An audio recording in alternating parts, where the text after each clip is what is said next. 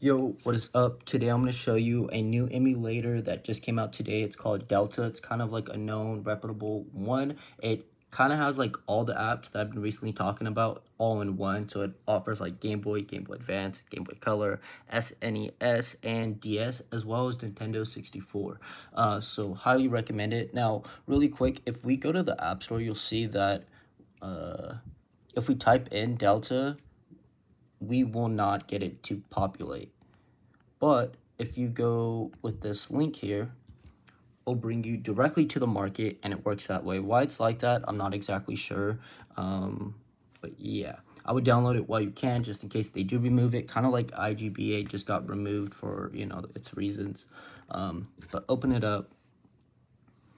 Now, really quick, let's go to the settings. What the hell? Settings. You can see all the emulators that it offers. There's also like controller skins and whatnot. Like that's what it looks like. If you want to import your own or find some off the web, you can. But just to show you how to add games, we'll go to Files. Browse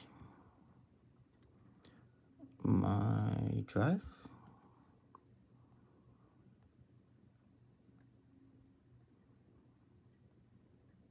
Not my drive.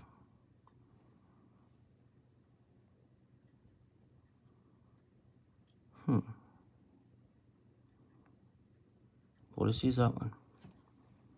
Open it, and then it will be imported, just like that. Now, let's say you wanted to add DS. It is going to require firmware, and I will drop a link for that as well. Let me go to Files, Browse, on my phone.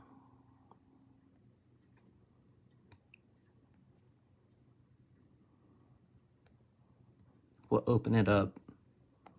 We'll slide over. It's going to tell you that it's missing the required BIOS and firmware. I will show you how to install them. I'm not sure if I'm going to be able to drop a link on this, but it's like a quick Google search. But once you have the files, it'll automatically pull it up. Like, make sure you make it into a folder. So we'll just plug it in one by one. BIOS 9, firmware, and that's really it.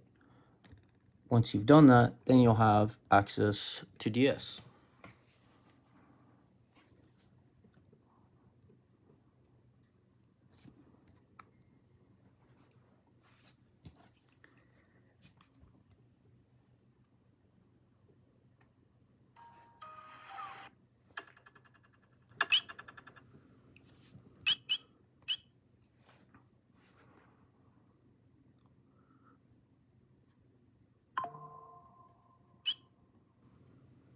I'm actually not going to get into it. Like, that's just what it looks like.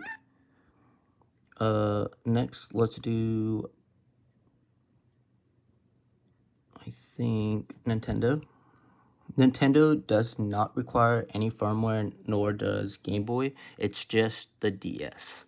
But really quick, let me show you.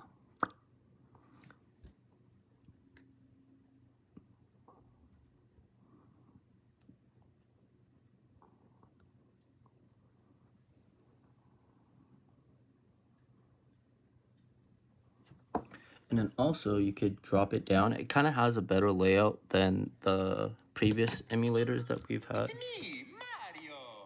Or you could leave it standing. Oops, sorry.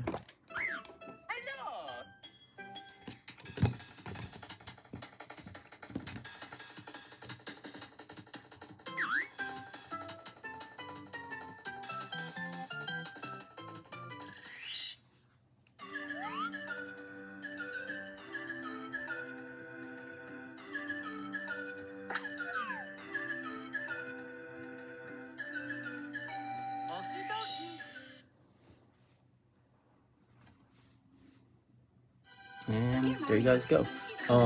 If I forgot anything, if you need help with anything, send me a message on Discord. I'll try to figure out the firmware thing, see if it's okay. If it's not okay, I won't post it. But if it is, I will drop a link to the App Store, how to get the application, and possibly firmware. And don't forget to like, subscribe, and I'll catch you guys on the next one.